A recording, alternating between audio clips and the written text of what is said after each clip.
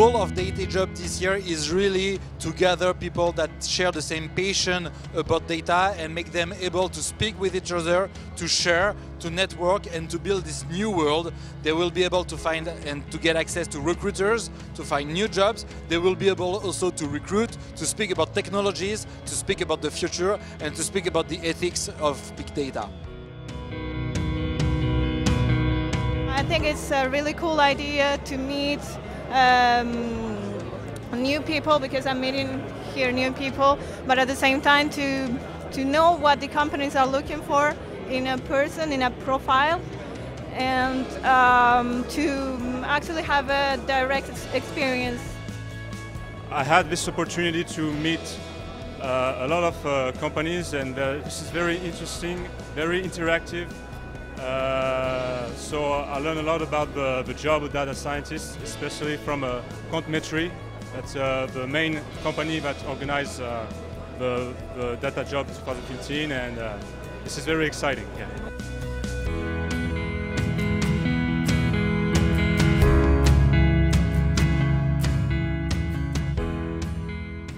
If you want to go in this, go really, I mean, immerse yourself completely, find a special skill. Everybody needs a special skill to continue, but also have your eyes and ears open to whatever is coming. People, when they see and they have all those examples, they realize that it's really close. It's not something that's meant to data scientists or to the geek guys. It's close to them because in sport, in politics, in healthcare, we're seeing real-life impact of big data or analytics, just to say.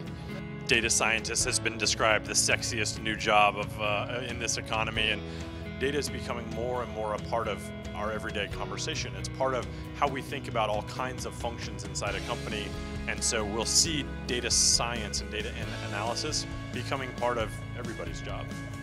My biggest dream for data would be that the intelligence become ambient. I think it would be probably a mixage of big data and artificial intelligence, something like that, you know.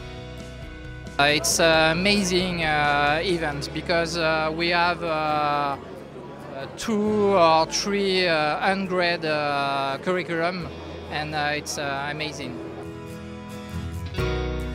DataJob is such a great success this year that we decided that Métiers and DataJob will move to London to another great success and event. Stay in touch in 2016.